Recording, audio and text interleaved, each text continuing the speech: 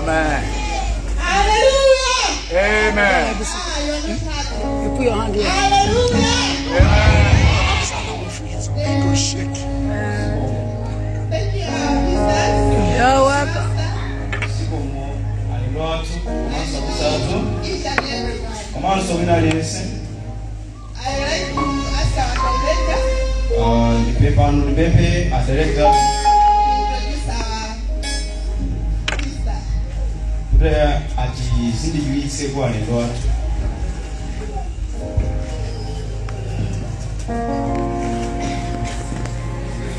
Hallelujah. You forgot to answer. I on behalf of the youth ministry.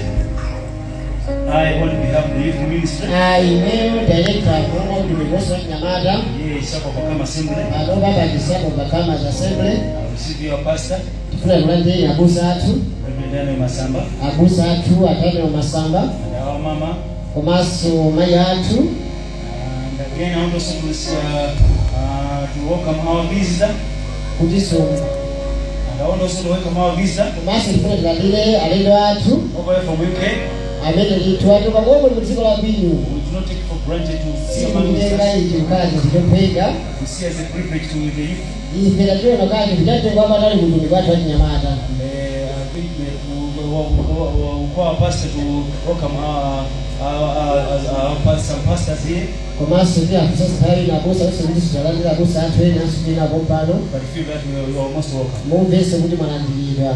So, as the youth ministry here, Chapel of Overcomers, Mboga utumibwaji Nyamata pampiko bano. we have several activities. Tilizo chitiga zambili mbili. Tima vina. Preach. Tima tumigira so ulalikira. We also do some other things like humanitarian things. Tima tasi mkitaso nchito za jifundo. So we have a lot of things. Tililiza mbili zimene timachita pa. We'll show you some other activities Zina maizo sote kuonesane.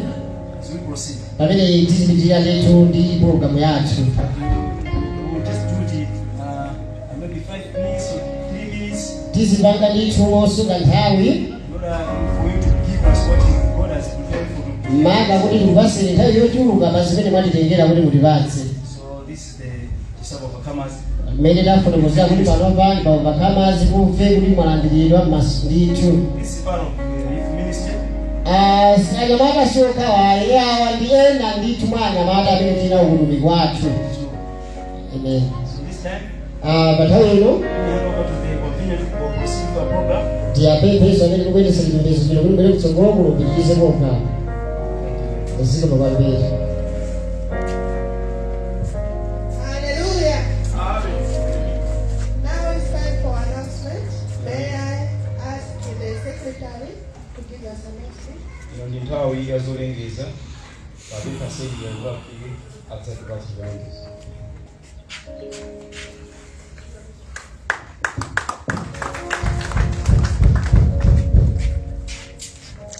Hallelujah.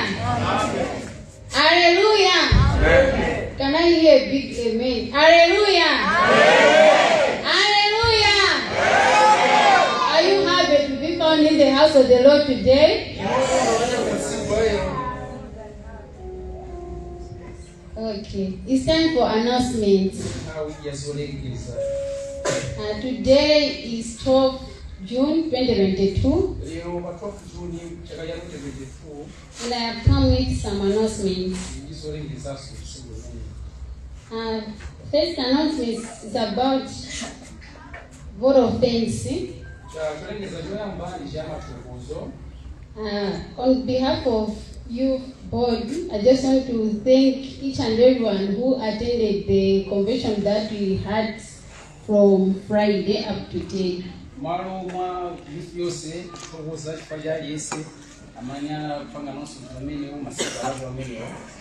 May God richly bless you. We have been blessed during these days. I also want to thank each and everyone who went to home sale last Sunday.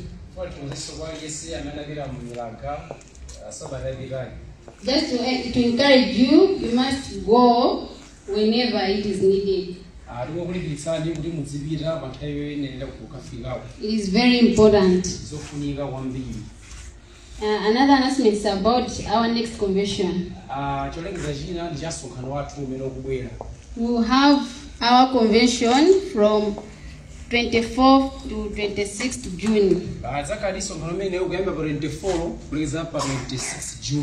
And we are going to have visitors from USA.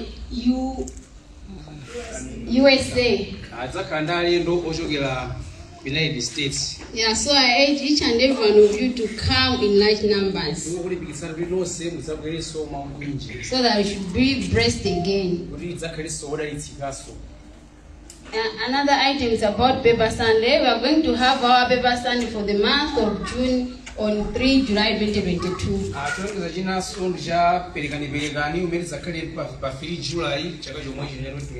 So as usual, everyone who made pledges to us Paper Sunday, you must fulfill it.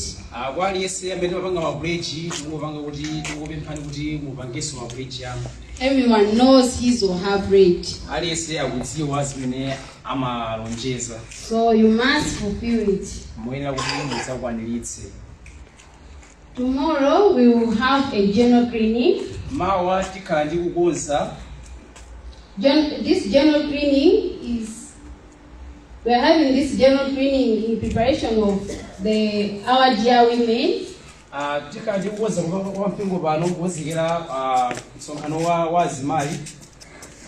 And so each and everyone must come and do this general cleaning.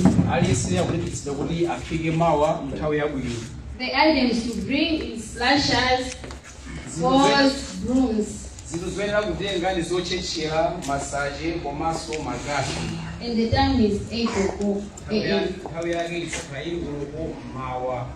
Our next section meeting will be on 2 July 2022.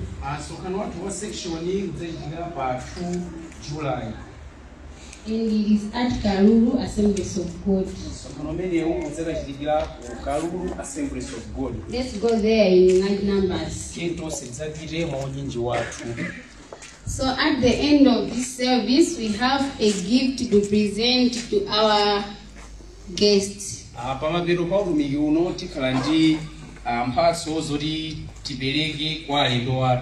we have prepared something for our guests so that they can take when they going back home. Yeah, that's the end of our announcements. I have inbox. So Fred can call. Every word. You can also take for those who know. Aina Fenyongo, Philip Walker, Charlie de Jikusi, Charlie de Zingani, Kelvin Zenas, Abega Liman, Victoria Ephraim, Amina Banda, Brune Juma, Maggie Frank. Thank you for your listening. May God bless you.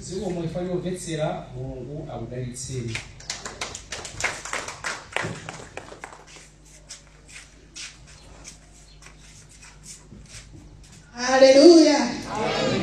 Hallelujah. Amen.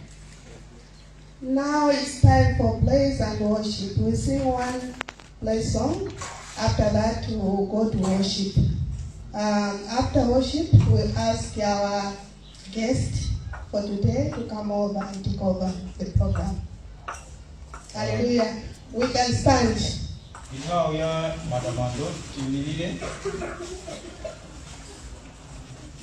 Can I ask one?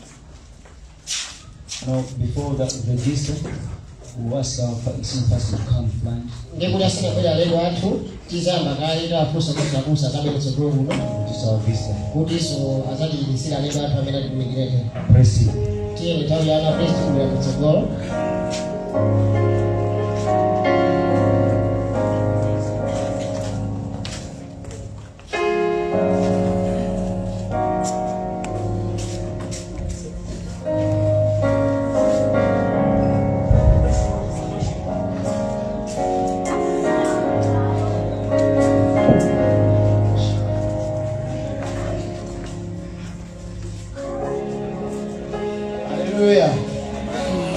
Amen. Amen.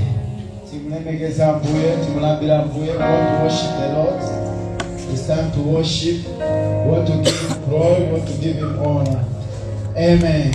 Amen.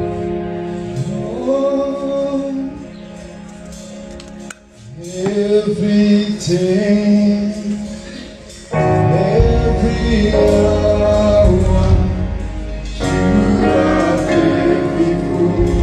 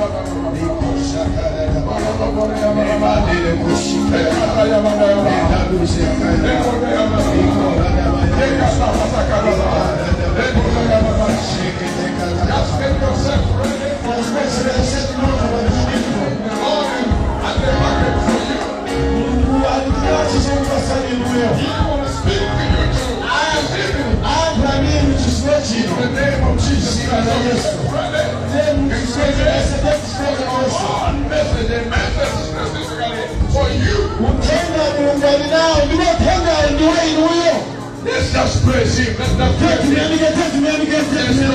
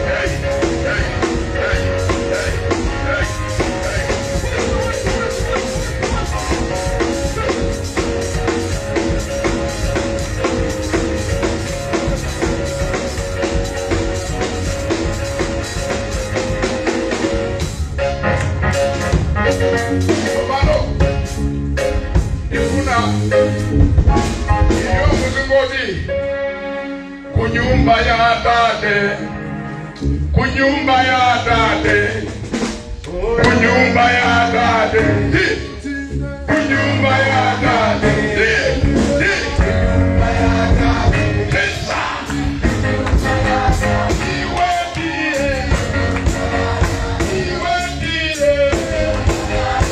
olimoyo, chiriso.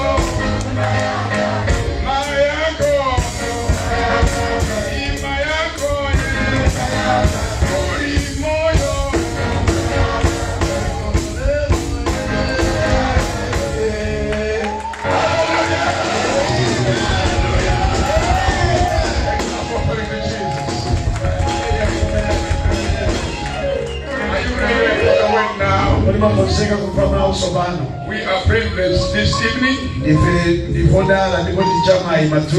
to have our guest speaker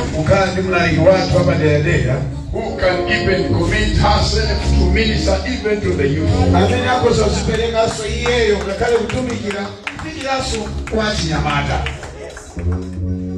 Commitment to the Lord. The secret for enlargement. Hallelujah. Amen. So you are loved by God.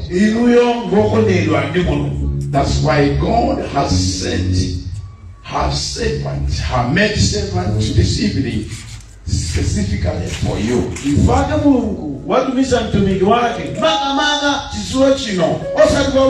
My father, so you have a reason to say, God, thank you. But before I invite her here, I would like to recognize the presence of the church elders here. Thank you very much. Can you just lift up your hand for church elders? Thank you very much. Thank you very much. God bless you. God bless you. Again, our pastors from Magu. Two of them. One of them is here preaching. The other one is there. Yeah, so we are so thankful to the Lord. That one is my daughter. Even though you see she's my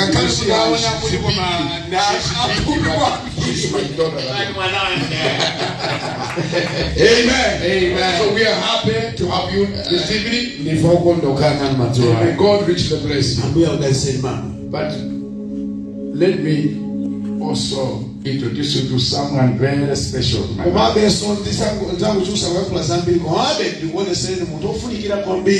an encouragement to me. He's an intercessor for my ministry. We started going together from 1988. She has a beautiful name in the whole world. She's the most beautiful woman in the whole world.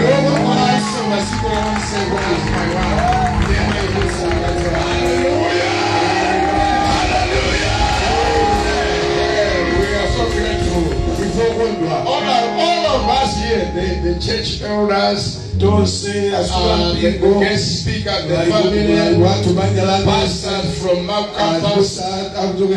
We are here because of you.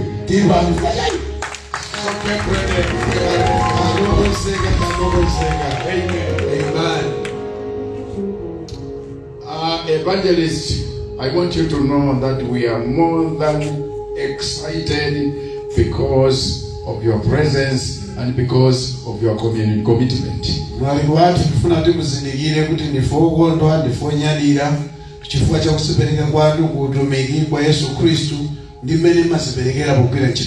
And all those things that you have been mentioning here, they were so touching.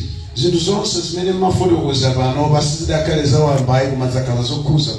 have gone through turbulent moments in life as you save your God.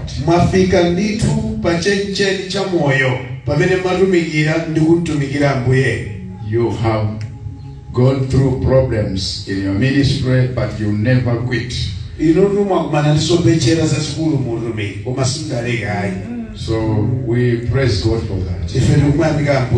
You have just finished ministering. And here you are.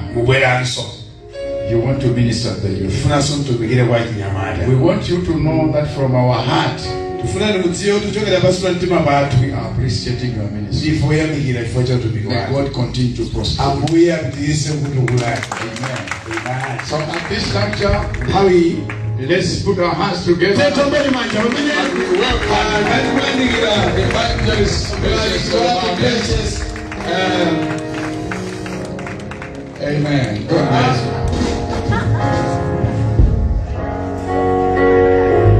Hallelujah. Amen. Permit me to drink my ginger tea. You see my voice? Hallelujah. Should I read this for you? Yes. Youth, shout hallelujah. Hallelujah.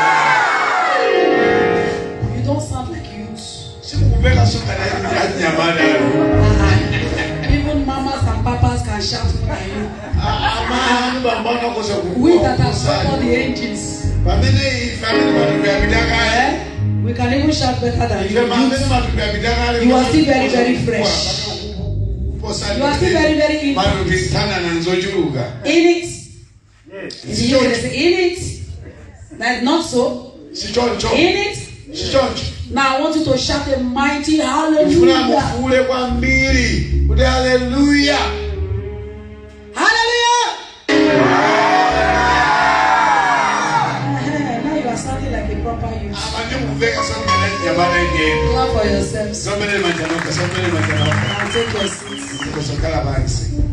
Before we start, can you get me? I want somebody to get me papers. If you have a notebook, it's for the youth. If you are a youth, I want you to write something you want us to address. Your challenges as a youth. Your challenges. You personally. Don't put your name.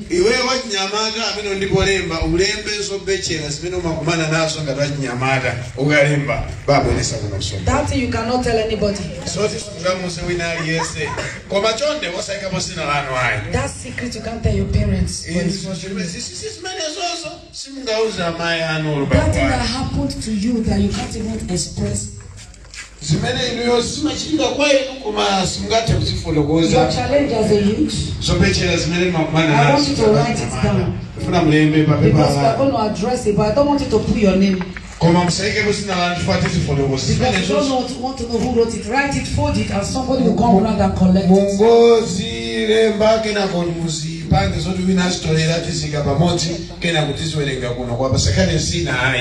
This may be the opportunity you've been waiting for God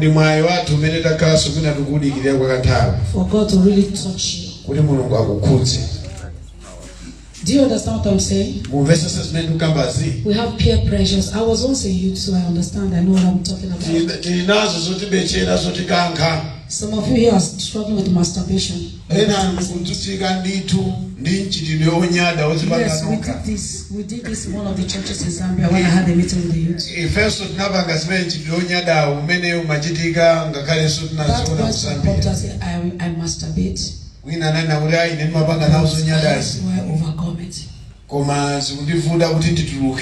Masturbation is very common among the youths. Even Christian youths. So here is the opportunity. Then you are struggling with one particular thing. That is a challenge. Including a whole lot of things. As a youth, am I allowed to kiss my boyfriend?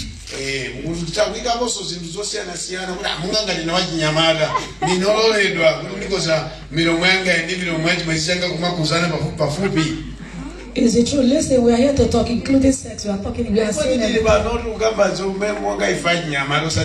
pretend like you are innocent.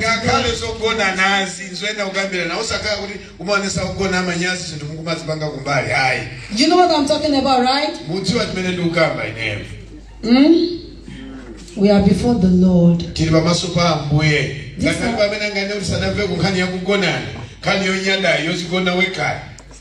These are things that you don't get the opportunity to express. Because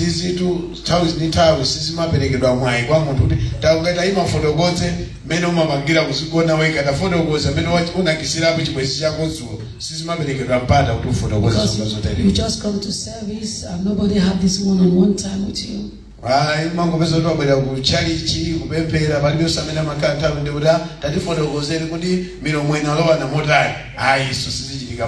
Here is the opportunity to express yourself.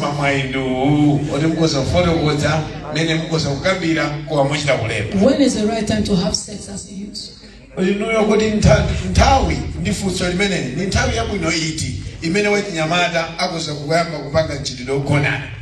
Now ask that question. How do I know or identify the right partner as a youth? imene nenda ine kupeza munthu amene ndikosa kukwatirana naye moyo wanga wonse. Am I allowed to visit my boyfriend, my fiance or fiancé, whatever, you know, your challenge. Kodi ndine wovomerezeka kuti ndikosa kupita kunyumba kwa chibwenzi changa ndani kukwaya usiku kumachoka kuti amawani mabanda kucha ndinovomerezeka kapena ndikosa utani. Mafunso amene obechera achinyamata timakumana nawo. In all honesty, churches need to be teaching these youth these things. Don't shy away from it because they know. Kunena atu moba mwambuye izi zimene kufotokoza zayenera kuti zikambidwa pakati pa chinyamata ngakhale mpingo nthawi zino mathawa zimenezi. In the Western world, sex education starts from primary school, even from primary school. Komanso chichopsa kwambiri chimene tingadziwe nchonena kuti chitidogona nawo ndekumayambira ku skulu zoyambirira za primary. I started teaching my children sex education from primary school. Before school we teach them, I taught them. Ine namba kuphunzitsa wananga ali ang'ono asanambe akupita ku primary. Ngakhale skulu isanambe kwaphunzitsa kuti kodi kugonana ndi chani nani ndambapo kale. Don't think they don't know, they know. Msaone ngati sadziwa makaudziwa. They know very well. Akudziwa chilichonse bwinobwino. So it's better you expose them to it, tell them the dangers of it. Ndi bwino kuwauza kuti ukafika step iyi zimachitika ndi chani kuti kuopsa kwake ngotani kuti adzidziwe adakale ang'ono. The good, the bad, the ugly of it. Bwino wake ndi kuipa kwake kudzidziwa ndi chiopsezo chake kofunika kudzidziwa ndi. It will help them prevent teenage pregnancies. Simathandiza kupewa mimba zobwera mwasisi kapena zosayembekezera. Some of them don't know anything about it. Na samaziwa kuti mukavimba ili pasi. So they are misled that they made that one mistake that will ruin their lives. Ndama panga ya nchitidwe wachi bwana umene umazaononga moyo wawo wonse. So it is important that they know. Nzofunikira kuti adziwe. Youth, am I right? Are you not interested in all this? Because it will help you. Is it not to make any blunder of your life. Many destinies were cut short because of these errors. May you never miss your ways in Jesus' name. Amen. Amen. Amen. Amen. Father, we thank you for this time in your presence. Speak to your children, Lord. These are your children. And you said they are the pillars of the church. Lord, help us that will treat those things, even the secret ones in their hearts. Shine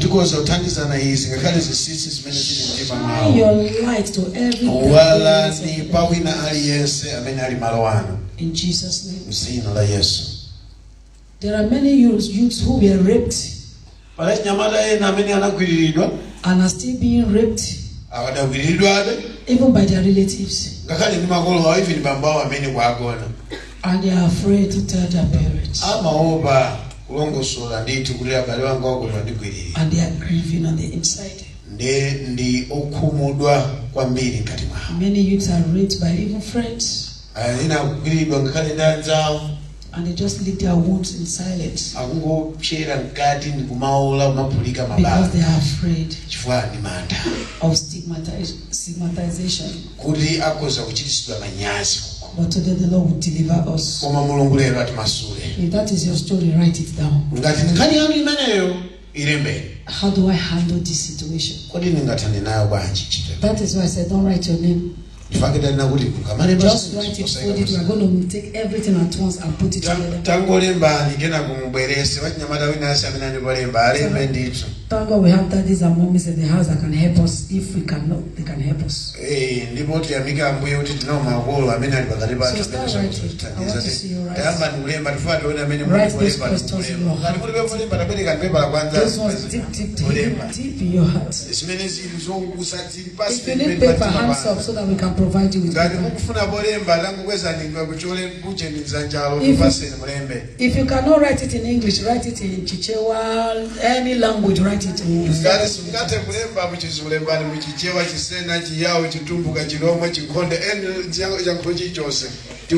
If you need paper, hands up so that we can get paper for you.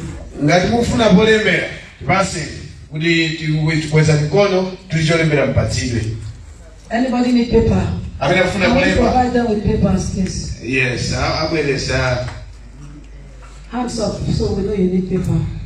There's another hand there. You need more papers. You can see it. You need to. I would have preferred to sit down. You can move this because I was just going to go make a that the body came and didn't carry the Cabrana, many more career of those also to Tabis. Just give me a table and a chair. Everybody was up and on the Regulo.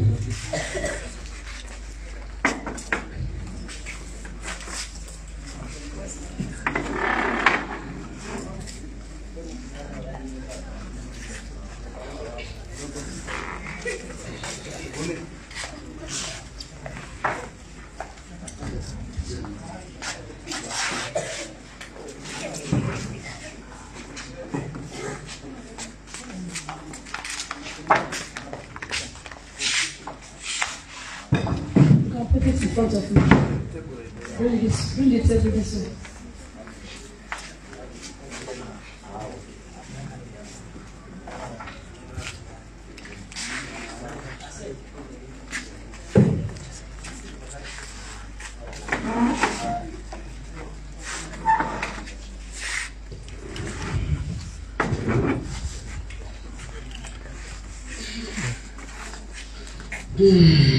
That is much better. I was ashamed to say, the Lord is the will of God. And this man always looking out for his the only queen in his palace. Came to say, do you want to sit down? I know she's tired. And I couldn't refuse the offer.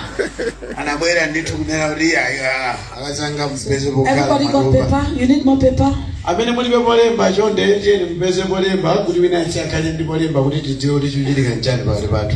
Everybody got paper before we start now. So when everybody has finished writing, we will collect.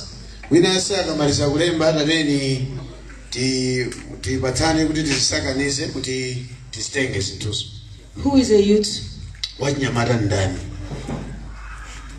Who is a youth? Who can answer me? Who is a youth?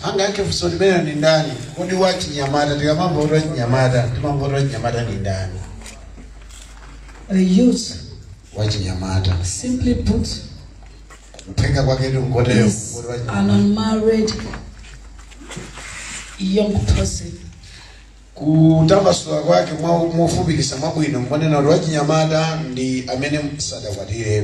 I say from the age of 12 can be classified as a youth? Up to whatever age? Is 40? Up to 40 youth. From age to 40. In some places, youths are from the age of 12 to 30.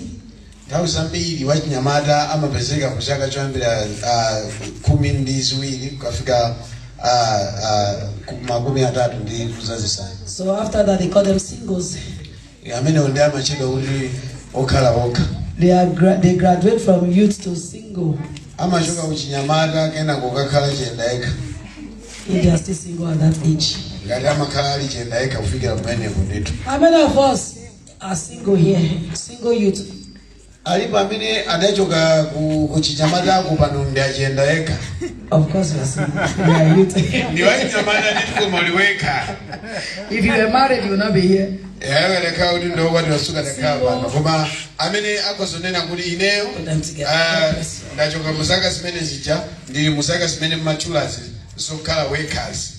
like to do this so that we can really hit the nail on the head. Our case study today is something. Our case study. Yes, is Samson.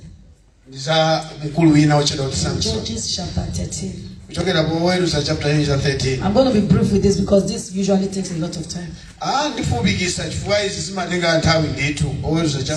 Actually, I will tell you to read it, so I'm just going to talk about it because of time. Samson was a promised child. Samson, how many of us know the story of Samson?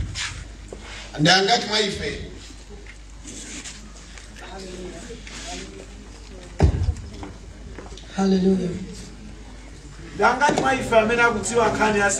How many of us know the story of Samson? Hallelujah. This one is working. How many of us know the story of Samson now? Who can tell us what do you know about Samson? Some of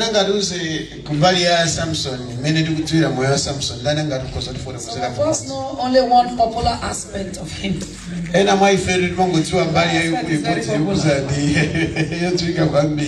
So don't tell us the popular aspect of Samson, tell us the unpopular one.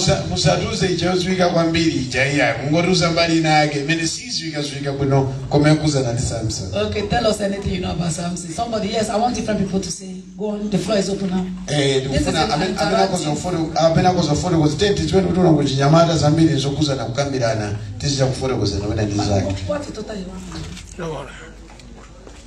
yes, give them microphone. Who wants to talk? Personally, sorry, tell me what you know about Samson. Samson, he married a Gentile woman. Yeah. Samson, you know what did that? Yes, what else? Gina, what else my want me to do? What I know about Samson, Samson was a man who had strength, and his strength was coming from his hair. Yes, more. We now saw Samson. I was on win. Anyone else? We now Samson. If I I do hear that his death was just by he committed. Is it suicide? He killed himself. I don't know. But his understanding is that Samson he killed himself. Yes. Yes. Anyone else? We now. There is so much to learn from the life of Samson. Samson was. You want to say something? Yes. Can we give him the phone? Okay. Who? Okay. Say. Who wants to say something? I was next. Okay. You are the protocol, so you talk last. Samson was a hard worker in spiritual life. Samson was what? He was hard worker in spiritual life. That's what he said. He's hard working. He was a hard worker in the spiritual life. He was a hard worker in the spiritual life. In the spiritual life. According to his understanding. I'm trying to understand that too. You try. I will Samson and I only begin one million. Okay. Yes. Okay. Finish. Okay. Another thing is that Samson was deceived with her wife to cut off his hair.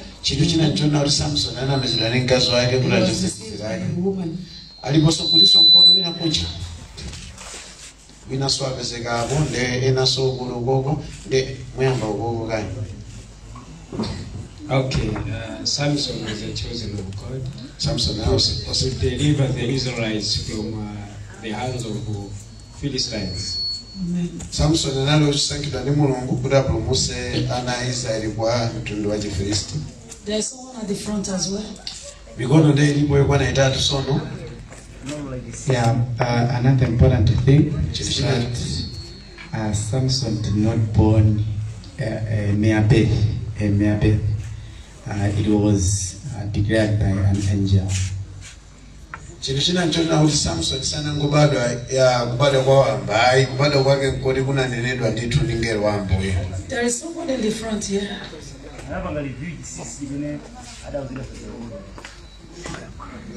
He reviewed and for that. Anabanga review chisisi chimene ananasa za ule unomhofu zake zimagogera kwa nzimaye. He reviewed the secret that he was told not to review. Hallelujah. Yes, you can say us. You want to say something? Yes, yes. Yeah, he was downfall because of his skirt. He was downfall because of his greed. Greed. Skirt. Come on, skate. Ali Samson adakwa kifaa chokonda musalo. Malinga ndika mpendekao. This is getting interesting now. Zukazi sanga sasono. Samson, yes. Another thing is Samson killed a lion at Timna with his bare hands. Adafika batimina adapa mkango ni manja yake. Samsoni anali muntu amene Samsoni anali muntu amene atabadwa ndithu ngelo wa Mulungu anawuza makulu ati kuti mwana amene sakuyenera kuti adye cholesa china chilichonse ifo ndi mwana amene anali lazili opatulidwa kuti atumikire ntchito ya Mulungu.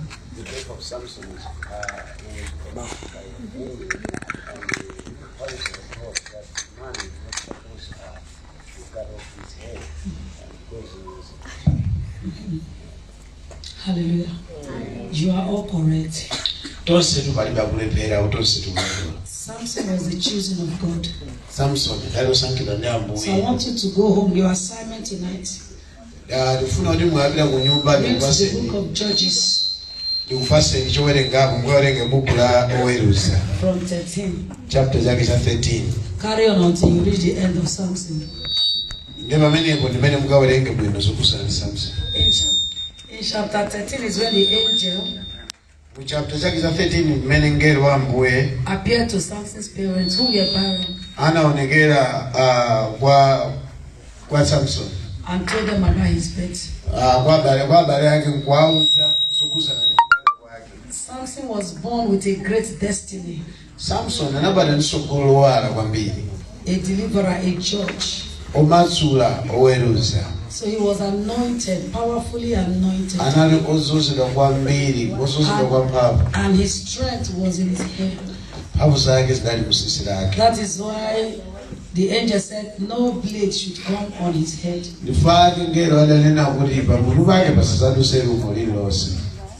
Hallelujah. Amen. But now when we go up to chapter 14, chapter 14 from verse 1. Samson went down to the city of Timnah. Samson anabita kumalo chida Timnah. He saw a young Philistine woman there. Anaona msikana wa Filisti. And when he got home, atafika kunyumba, he told his parents, I have found a woman. Says, I want you to. He said, I saw a Philistine woman in Timnah. I want you to get her for me. I want to marry her. His father and his mother answered, but surely there is a woman from the Israelites you can marry. Do you have to marry a woman from the Philistines? Their men are not even circumcised. But Samson said, get that woman for me. She's the one I want. Now, as a youth, that is one lesson to learn. The danger of marrying a wrong spouse.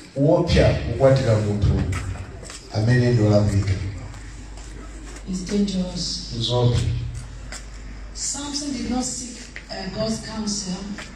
Samson did not listen to his parents. Sada vese kwa magolo wake. He went ahead to marry this woman. Kadiri yake kukua nasiga naye. One and all he was betrayed. Choro kosa iso. Akapesa mtaka niyo. After he has performed all the rites. Ada kwani isa zose sofunikira uri kukakwadire. This woman was given to his friend, to another person to marry. Muntu amene yaraberekera kwa muntu wina kukakwadire. So before he came, he found out that the woman was gone. Mena afika arabeza sokuti zima ujawa kwati wakati. That is one error. Chola kupika cha chukuru cha Samson. Samson is a man that made so many mistakes in his life and he didn't learn from them. Samson ni muntu kayo. Amene adapanga zola kugaza mbili kumosa kuzira mwa zola kugaza. And because he was really after skirts, according to that brother. Kumalinga aliba ya kuja kwa Samson anakwenda musalu. He almost failed in part of his ministry. Yes, namule pesa tupige mpaka kwa salu mwagwera. After he was disappointed, anakumudisiba. Samson judged Israel for 20 years. Samson anawerusabiza ilikuwa You didn't read that part that Samson judged. He judged. Yeah, anawerusa. And that was when he was focused on his assignments. Then the next thing was Delilah. And Delilah ended his ministry. The first time, imagine that. Oh, something, tell me what is the secret. He will say something else. After she will go and do it like that. Oh, something the Philistines are upon you. He will wake up and discover, oh, you see how ignorant Samson could be. We are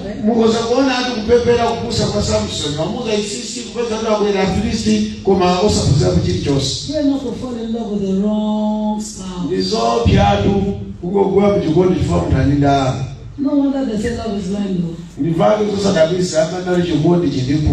I bet let your own love not be blind. You understand? Don't let your love be blind. As a youth, all of you sitting here, you have a destiny to fulfill. Imagine if I had married the wrong man. Do you think I'll be here today? Osinachi married the wrong husband. Take an example for that. These wrong spouses may come in the name of a pastor, a bishop, whatever, prophet, whatever they are titled. Don't be moved.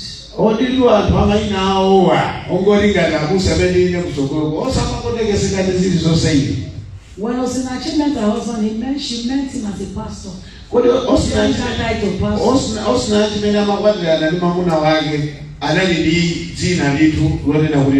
from the beginning, he was abusing her until he killed her with abuse.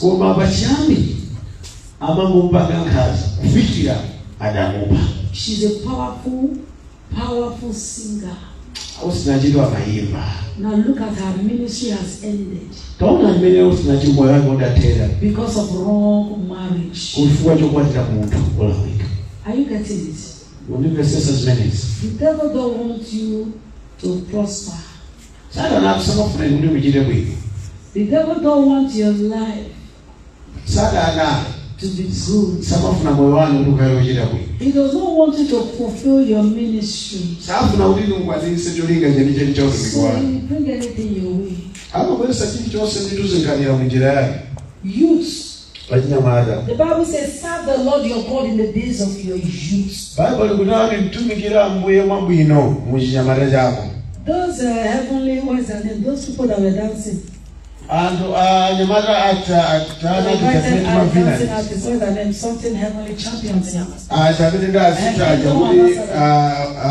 ambassadors. Heavenly ambassadors. Heavenly ambassadors.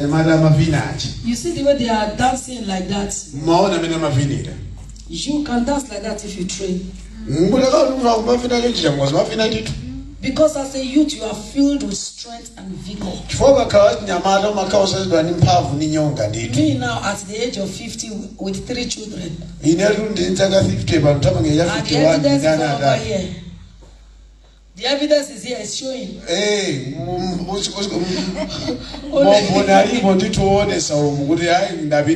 If you tell me to go and dance like that, that means you are ready to kill me.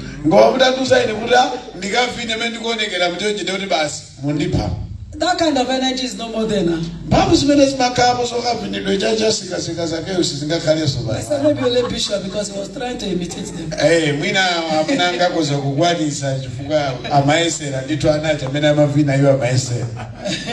Maybe I cannot do it too. But if you train as a youth now, you can do it because you still have the strength.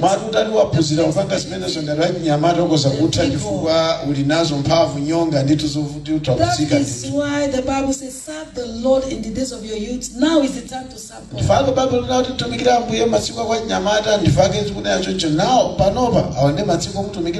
Because by the time you get married and start having children, you will not be able to serve as much as you are now. Now there is no husband. Now there is no husband dragging you anywhere.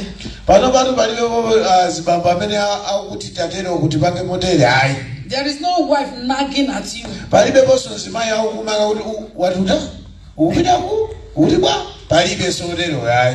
There is no children drawing your up. Papa, mama,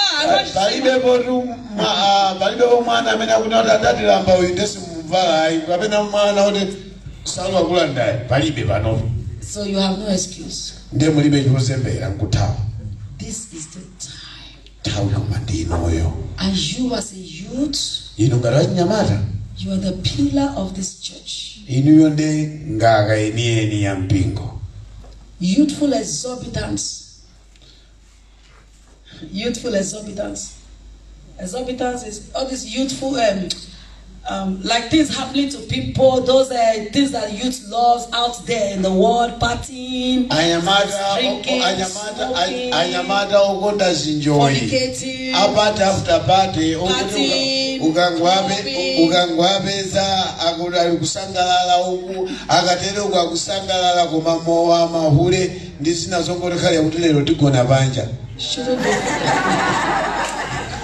shouldn't be your focus. Your friends may be doing it. It doesn't mean that you should join them. The Bible says, come out from among them and be separate. This time I say, youth, you need to be careful who are your friends.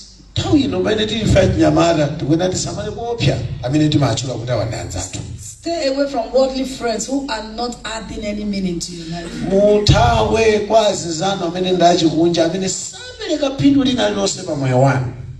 Do you understand me? They said, show me your friends and I will tell you who you are.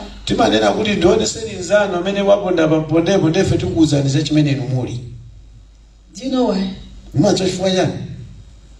Because soon you begin to want to live like them, behave like them, act like them.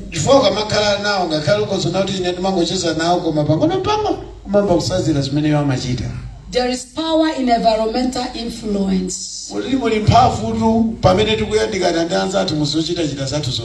That is why the Bible says that we shouldn't join them to do evil. As a youth, be focused on your God. You are lucky that you found him as a youth.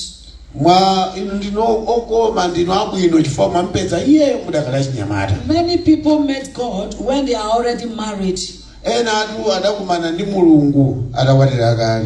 And they have messed up their lives. So you found him now, hold on tight to him. What did I say? Answer, what did I say? Hold tight. I was in high school. That's what you call grammar school, secondary school.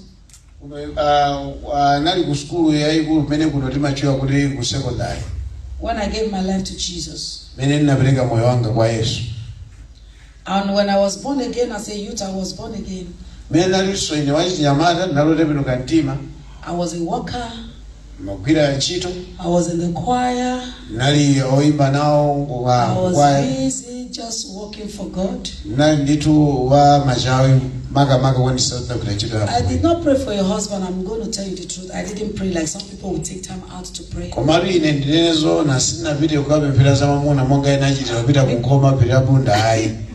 I didn't, because I wasn't really looking into marriage or thinking about marriage. I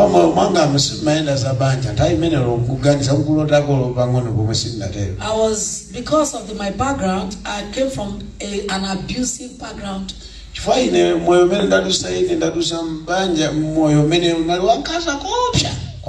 My stepfather will always be using my mom as his stress release, punching bag every time.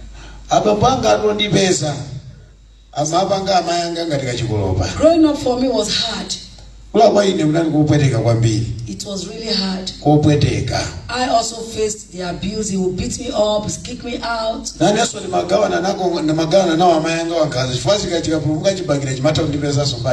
In fact, the devil used that man to try to pull me down from Christianity. I get flogged for going to church. Every time. But it didn't stop me because I love God. So under that kind of situation, I was still faithfully serving God. And coming home, I just know, well, the highest is to get beaten. So I didn't pray for a husband. I was just focused on loving my God and serving Him. But Brother Bright was also a member of the church.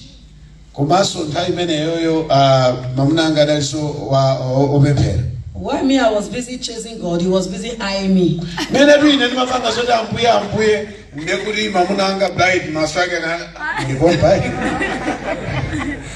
I wasn't even aware because I was in church. I had no boyfriend in the church. I was not into any courtship. I was not looking at any guy in the church.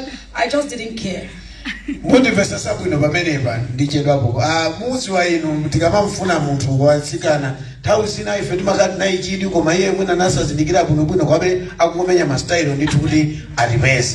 I didn't even know. He told me, it is even last year I knew that when we go for evangelism, he will be looking at me.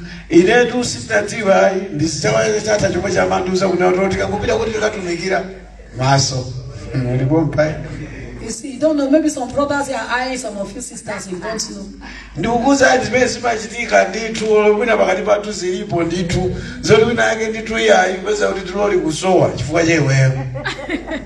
It's true. Some of you youths here, there is a husband and a wife sitting here not even knowing it.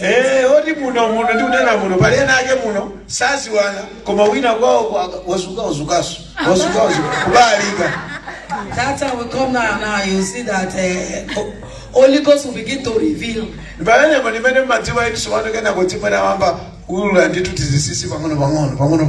Sister Agnes is my wife.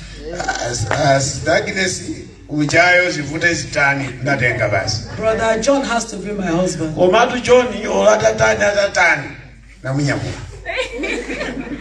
Hallelujah. Amen. Let me tell you a story of one of my pastors in Nigeria years ago. When I was going to church that time, he was a single pastor, very handsome man.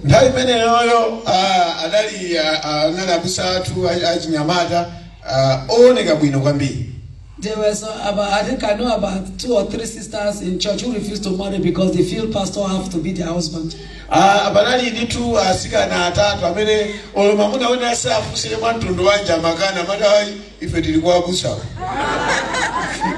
So I know 2. One is Carol, one is Mercy. So one day, Mercy, after waiting, pastor did not propose.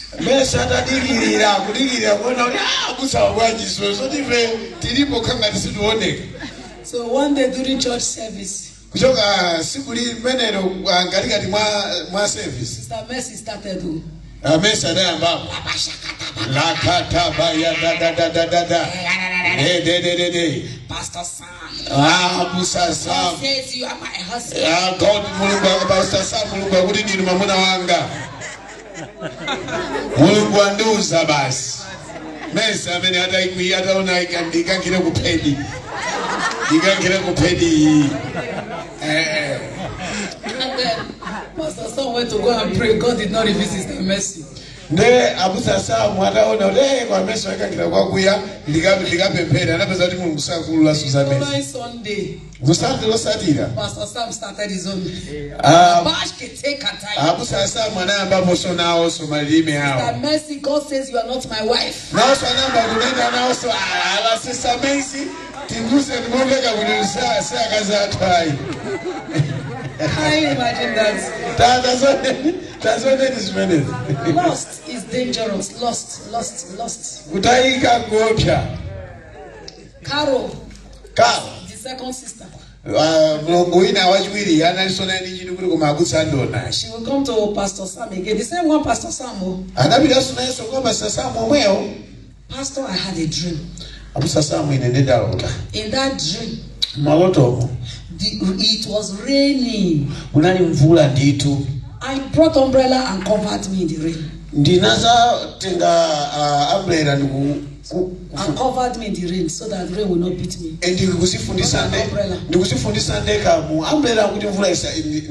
So I think you are my husband.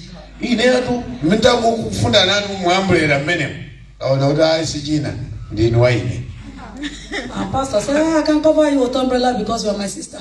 There's nothing wrong with that. And later again, she came to again with another dream. Pastor, I was dreaming. You were on top of the mango tree. And you were plucking the mango. And me, I was picking it from the ground. So that means you are my husband.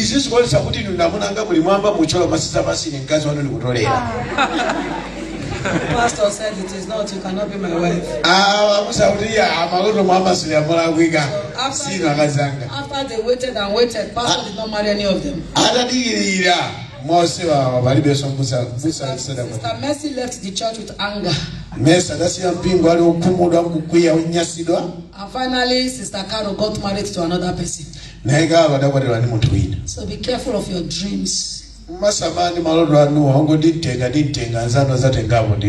you are lusting after anybody, you start to see them in your dream. So as a youth, be focused on God. In your place of assignment, your husband, your wives, everything you need will be given to you.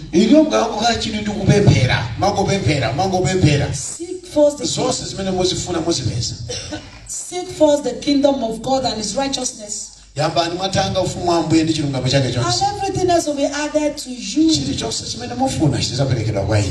Don't be focused on men, brothers, sisters in the church.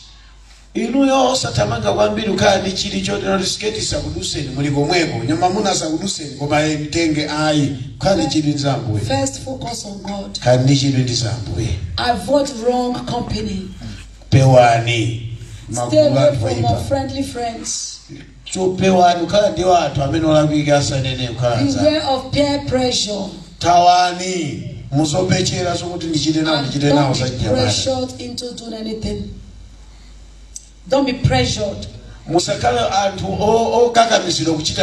into doing anything that is against God. Clubbing. This is our clubhouse here.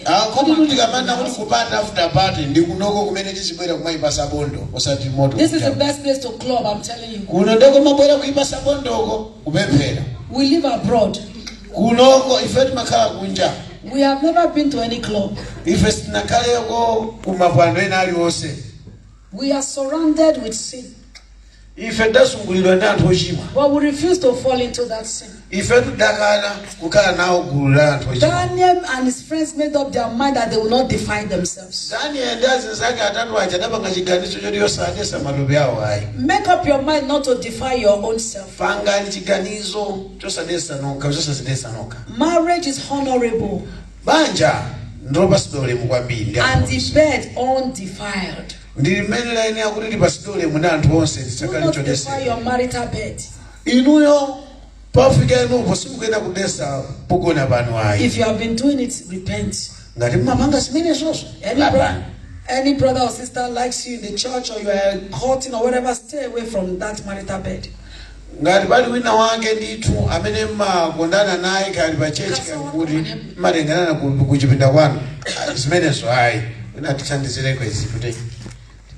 Hallelujah. Amen. Don't be deceived. Don't be deceived at all. Praise the Lord. Hallelujah. Keep yourself for God. Is it necessary for the youth to follow his or her own decisions that are against from what parents wish him or her to do, especially in career choice? Is it necessary for the youth? I'm reading this one. Yes, I'm following. Okay. Yeah. Is it necessary for the youth to follow his or her own decision that are against from what parents wish him or her to do, especially in career choice?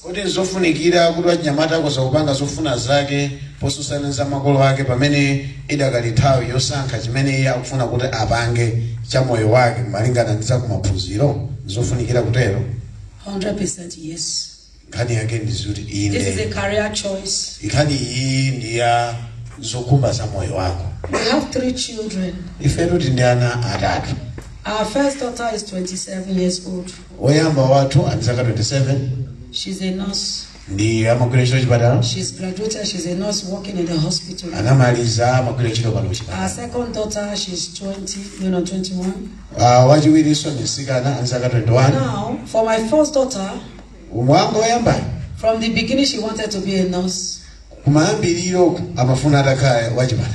For my second daughter, at the beginning she was confused on what she wanted to do. She came to us to say, oh, I want to do dancing as a career. So as a parent, that is not an option for us. Because there is nothing profitable in dancing as a career. So parents, we as parents should learn to guide our children to take the right decision for themselves. I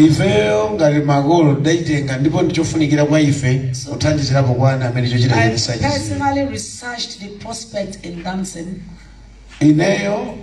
I researched her career choice. And I brought her evidence to say this thing will not put food on your table. We would want you to do a career that will put food on your table. So I gave her options which she doesn't like. So I spoke to her and I told her to go and brainstorm again. And come up with what she can do, because we are not going to make the choice or decision. And she went to go think about it and realize that we were right. She came again to say, okay, now I want to study psychology.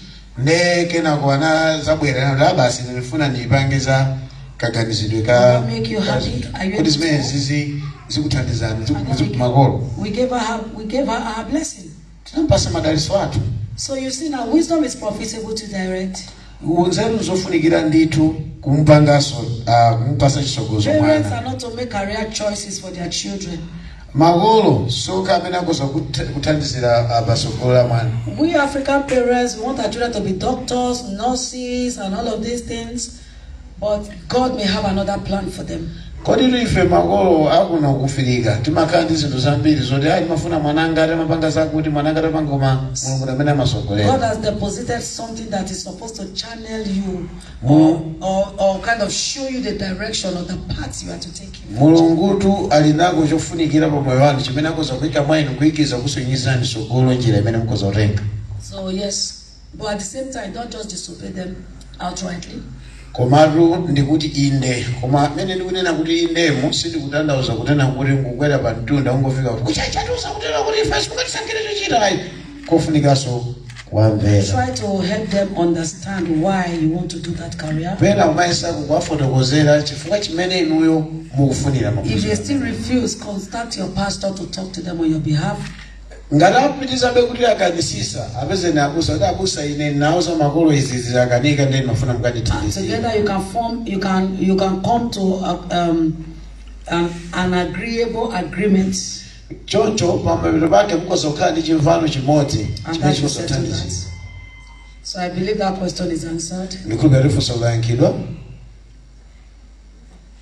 That I desire to achieve my goal, have a good man in life, and children too. Of course, that's a good desire. Ineyo ndinokhumba kwambiri kukhala ndi moyo wabwino kaso ndi mamuna wabwino. Make sure your goal is rooted in Christ. Muone sasa kuti chokhumba chanucho chikali kuti not outside of Christ. Osati maziko ake mamuna abwino akhala kupala. For you to get a good man, you have to be a good woman. Inotunga mbele kuti mpeze mamuna abwino noso mkale wabwino. And God will give you your heart desires in Jesus' name. Ambuya kupasani chocho wacho. Okay, read this in your language.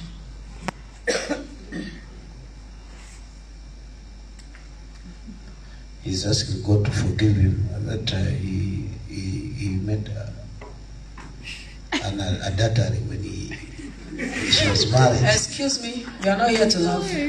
Stop it. Some of you are worst. She's asking God for forgiveness. Yes, I love that. She committed an adultery. When you are single, let me clarify the difference between fornication and adultery. When you are single and you are having sex outside wedlock, is fornication. Iwe ngatuli weka koma upeze yakuti kupanga soche pilogona na kunja ndi chikolo nditu. When you are married wawariwa and you are doing the same thing with another person that is not your wife or your husband, is adultery. Inuyo mwawariwa nde mugona so ni muntu osiyana. So for youth it is called fornication. Imene nde machito chiwerewe. That is fornication. God bless you. But there's another thing. Adri is saying is too talkative. We want God to restore that he can be patient. More conservative. Yes. Yeah. And the other one? He wants to start a new life. You want to start a new life? Yes, you want to start a new life. For this person, God has heard your cry. You may be laughing, but this is serious matter. This is why I like to be meeting with youth. Because some months ago, God started giving me revelations. I've been going for program, but I've never been having time with the youth. God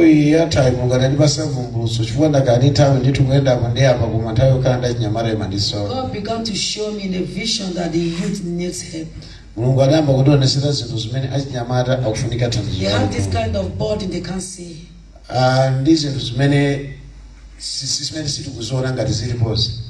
So for you committed adultery. Don't commit adultery anymore.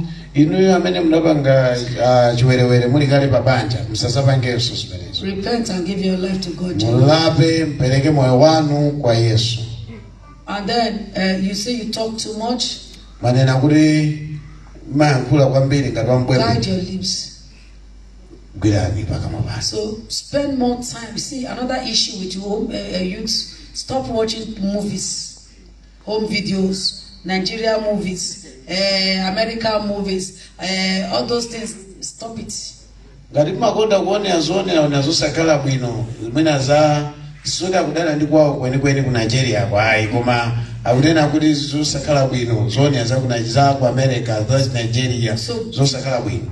Devote your time to your Bible. Your school, your future, working for God. Do you understand? Because when you are giving yourself to these things, you don't have time to be talking.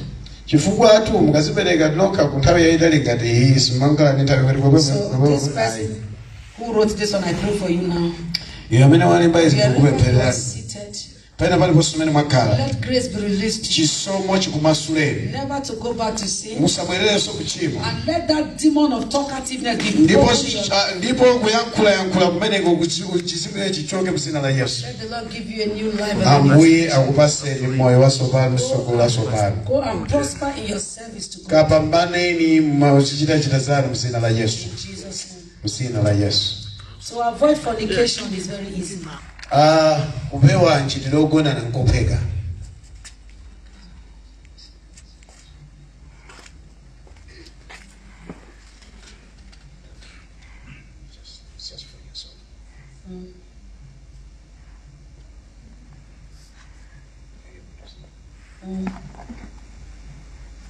Yeah.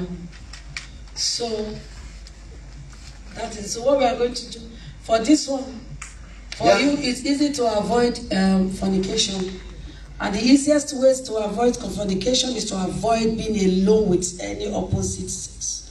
Kupewa atu nchitiro wasogona na kona nao ndi kukana tauza itali kumangukala ndi watu amene ndinosiyana ziwalo. Do you understand? Like don't go visiting a boy. Basi upita kwa mamuna alone if you are gay. Ukamchezera usiku kwa John usiku chama 9:30. Don't go visit the opposite sex and alone. Kasi osa mapita ukachezerana usiku chama 10 kujipinda wili wili. Don't be in any private place at any time alone. Osa mabisala kusubi ya wili wili. Uncompleted buildings. Nyumba zosata zimene zazuzikazili mtaoni. Anywhere. Kwina kuli kose mapiri mwa wili wili tofukolo kwa usiku. Do you understand? Mwanimva zimene zi. Avoid it. Zipewe. Even in courtship, avoid it. Ngakale ulaka uli munthu ndi chibwezi chako kumazopitirira ulevel kwa usiku kuchipinda ngumacheza ulimbikisana zokwati zitaye zimene zopakala pano.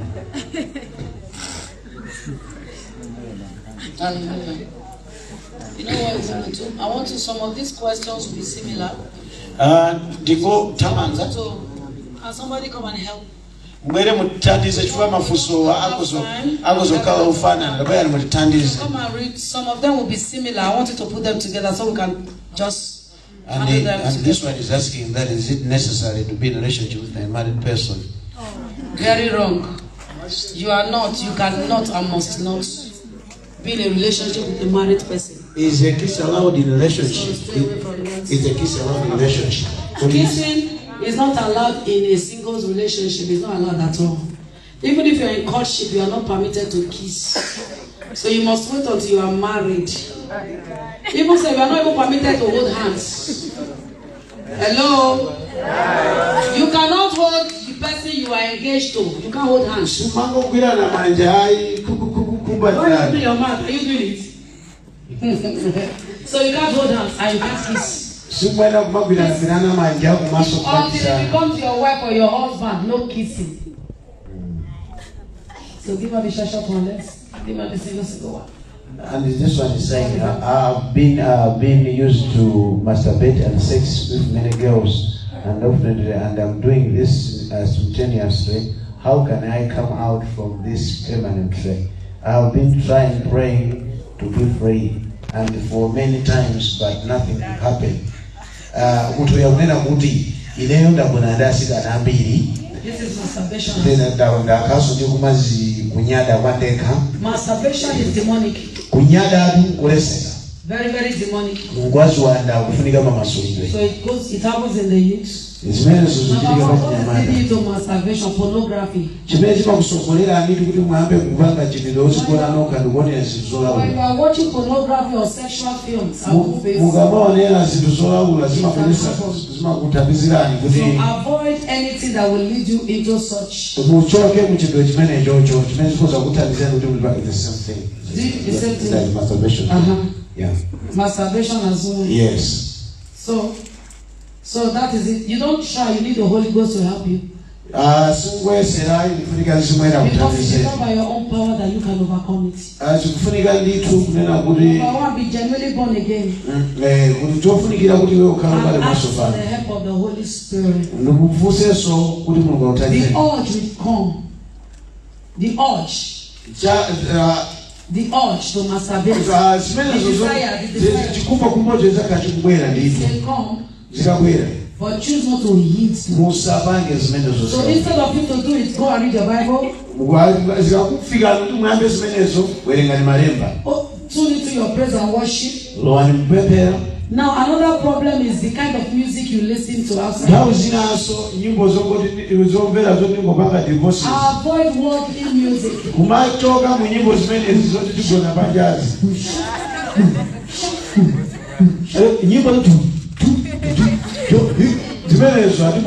Avoid it. Go and download gospel songs. When your heart is filled with the word of God, you will not have time for all of that. This is in your language. Okay. But this one is saying, always dream having sex. I'm a Lord that is ready. This one is deliverance. That is a spirit spouse. That is a spirit, that is what we call spirit husband or spirit wife. When you're having sex, you're doing dangerous. So be very, very prayerful. But this one is really disappointed. He said, I've been proposed to, but nothing is working. Come again, you said? This one has been proposed with many boys having sex intercourse, but nothing is working. At the end of the day, it ends. Nothing will work because you have lost your respect before them. When you give it to them cheaply, what again do they want? That is why you must close your legs.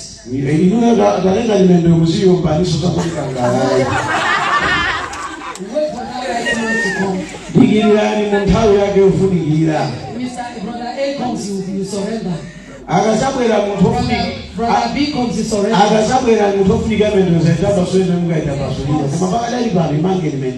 So you lost your respect. Let me tell you that sex is not love. Sex is not love. And it is not any evidence of love. So wait. Is that the one we just answered? Yeah, this one, yeah. So wait on God, trust God, He will bring you your own husband, okay? May God give you the grace. Masturbation in one place. So we need something. All the similar one we tackled here. Anything new? This one is a problem of whenever he proposes, the girls just get to the So find out why. What is your character? Is it this one? Yes. Are they both the same? Is it the same? Yeah, it's the same thing.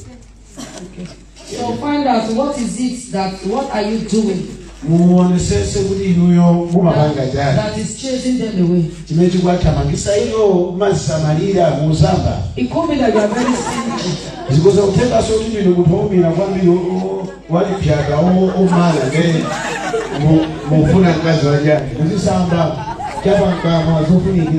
Maybe your character is not good.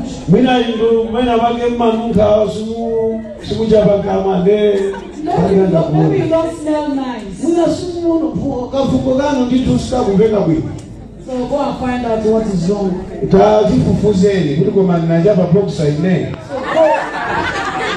use the word of God as your mirror. And find out what is it that is causing that. To be honest, they are running away because they are not God's choice for you anyways. And this one is saying some men is in Chicheo, and he's saying some men are trying to seduce them with money. What can they do? Run away from them. That is very easy. Run away. Don't be enticed with money. That is the trick of the devil. You understand? Run for your life. This one is saying the time she left to home. Because hold on, run for your life because they want to use money to ruin your destiny. So don't avoid them. Preach to them. In fact, stay away from them. Give yourself to God, to the word of God. Give yourself to holy service. Wait for your own husband to come. Your husband will not entice you with money, but the word of God. The paper that you have, she's saying when he was at his home village, a certain man led her, and it was not her intention, but she was led, but you don't know what she can do. You have to forgive the man now that you are born again.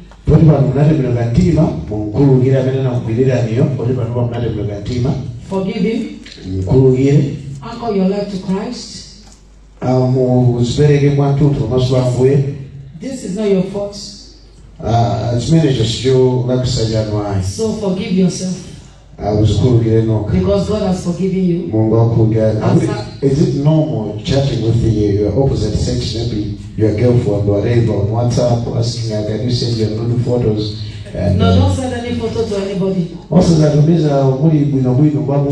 WhatsApp, social media, don't send. Also, as many as the reason is after sending your full dress photo, they'll tell you, send me your naked photo. And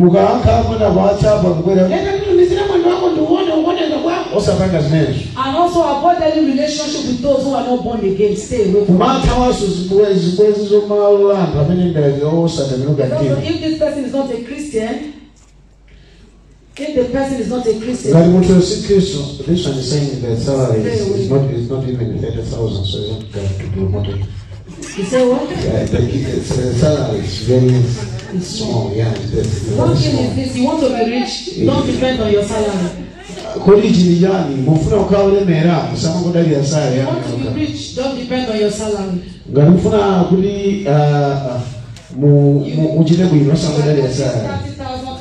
Look for small scale businesses to invest after work, something else to do. How to choose the right partner as a youth? As a youth? Yes. They are both the same thing, yeah? Yes, they're the same thing, yeah. Okay. Choosing the right partner is very important. How do you identify the right man, the right woman for you? Number one, what is your priority? What is your priority? Many people, you want to choose a partner, you are looking for a handsome guy. He must be 6 foot tall, light skinned, and very rich. Oh yeah. He was trying to marry the devil himself. The devil will send you such a person. And you marry them and they will torture you, torment you for life. Choose a partner. Number one, you must have the same likes. The same goal. And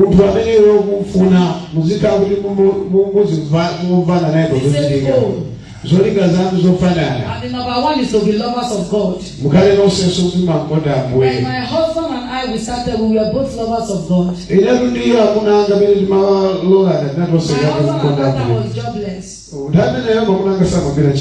He just lost his job, but that wasn't the criteria for me, for a husband.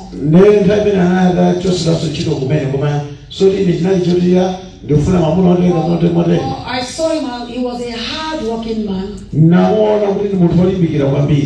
I discovered that whenever he's around me, I'm very peaceful. Very, very peaceful. So before I said yes, I saw that we have the same goals.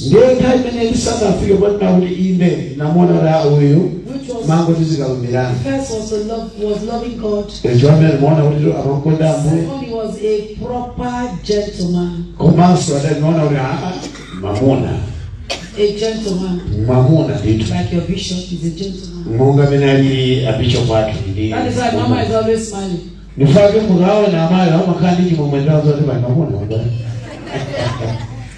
It's true. When maybe you carry, you put off a scarf, you turn it to your back, and then you are walking, you are doing gabo gabo, gabo gabo. No responsible guy wants such a husband. And people, when you have a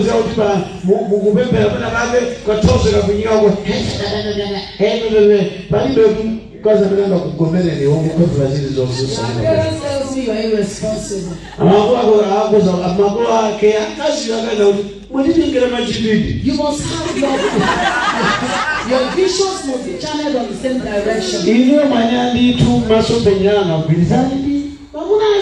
must be a connection in your characters. If the man is going right, you are going left, two parallel lines, it will never work.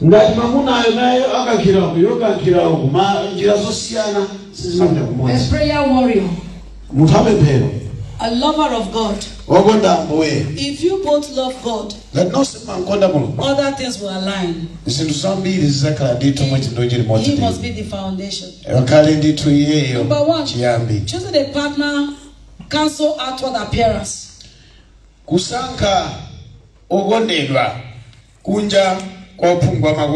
may be looking for a skinny girl that is not too tall. Or that is tall. Maybe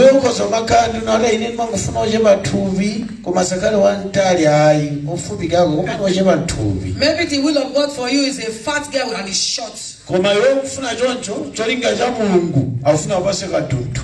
to accept it like that. And then pray, make sure God is the one leading you to her.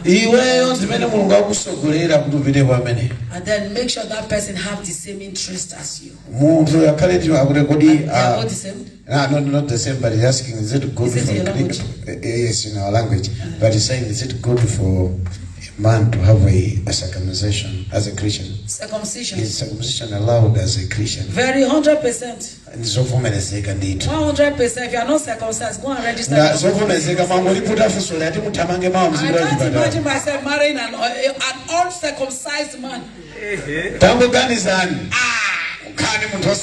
No way. I better go and circumcise. It's very important. What about the other one? Are they both the same? Yes, the same.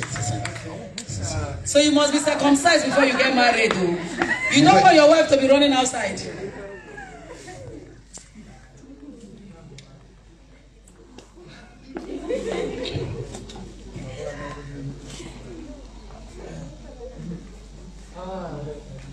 We are almost done now.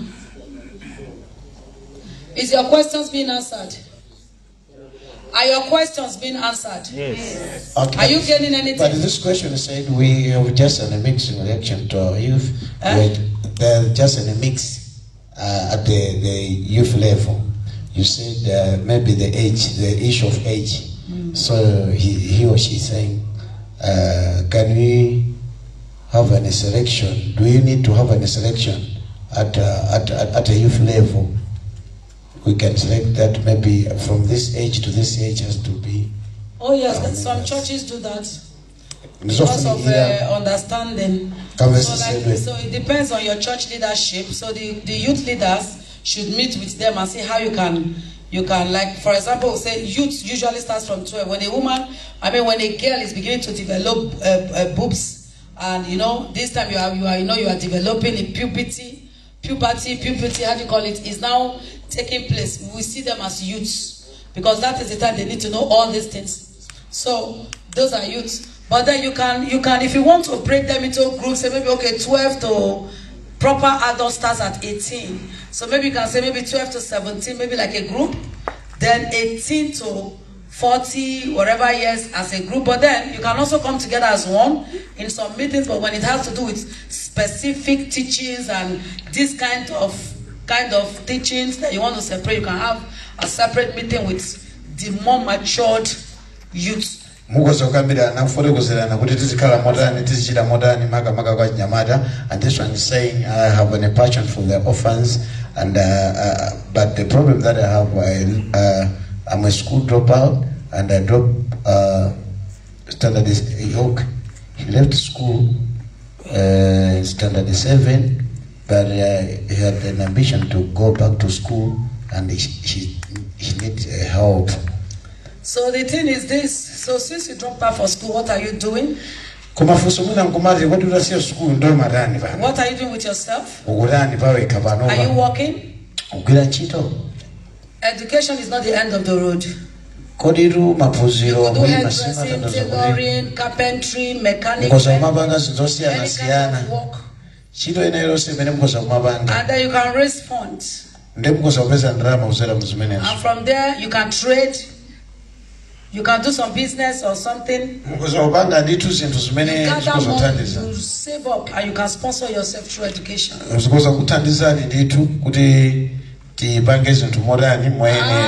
am not a university graduate.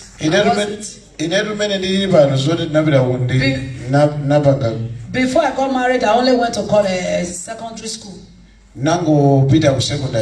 But I'm hardworking. From primary school, I do business with my mom. So after that, I'm a trained hairdresser by profession. Hairdressing was natural for me. I just knew how to do it from primary school. After secondary school, I work as an office secretary. And then I started running my own business until I got married. And while married, after having children, I went back to school. Education is never too late. Our daddy had just graduated. So build it here. If you are waiting for help from anywhere, it may not come. So help yourself. Take those steps. You are youth. Go out there and make something good.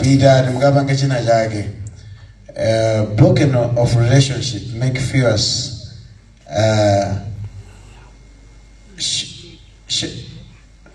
Make us feel as far away from God. What can we do?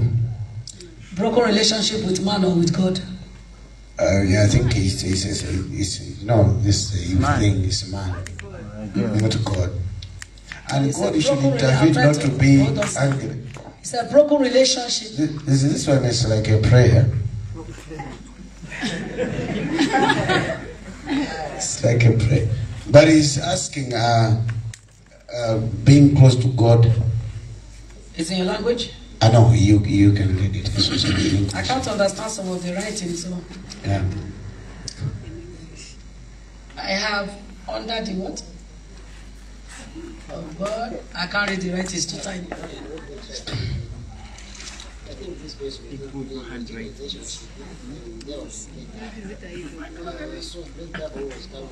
Like breakups makes, like when in a relationship and you broke up. So now because your relationship is broken, that's why it sounds like he's praying. So what kind of relationship too?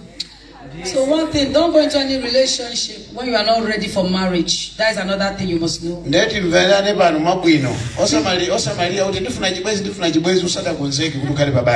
Before you can enter into any relationship, before you can start dating, make sure you are ripe and ready for marriage. About 15, 16, 17. You are 15 years, 16 years, 16. You have no business in any relationship.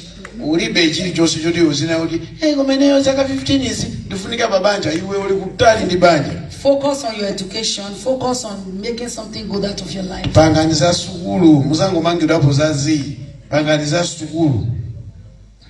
20, 22. I don't know your marriageable age here, but make sure. Here in Malawi is 18 and 21. Even before you get to the 18 and 21, you are jobless. Don't think of marriage. You are not ready.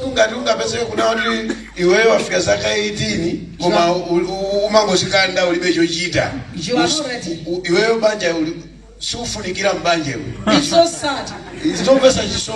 When people are getting married, I will ask, what is your profession? Oh, as a woman, when you are working and a man marries you, he will respect you. You are earning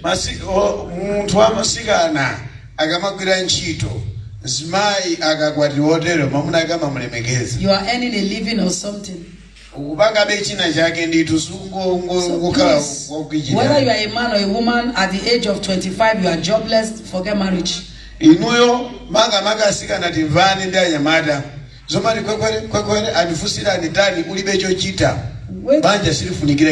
until you have something to take care of the wife or your wife, even children to come. Before thinking of marriage. So I believe we have tackled all the questions because most of them were like Almost the same. Is everybody, did you all hear your questions?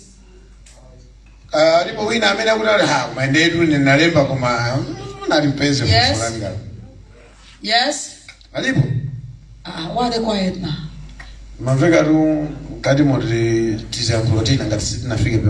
Is the bullet too much? Is the bullet too much? Some of you are disappointed that you cannot kiss your boyfriend anymore. No kissing, no holding until you are married. Amen. We want to go now. Yes, we want to go now. So let's stand up. I believe that God has spoken to you. I want you to pray that God should help you to be a decent youth. Youth that will not be found wanting. I pray, and then I'm going to call our father, to our mommy. Our mother in Israel. Pray for yourself now. God will give you grace to pray. That you will not fail God.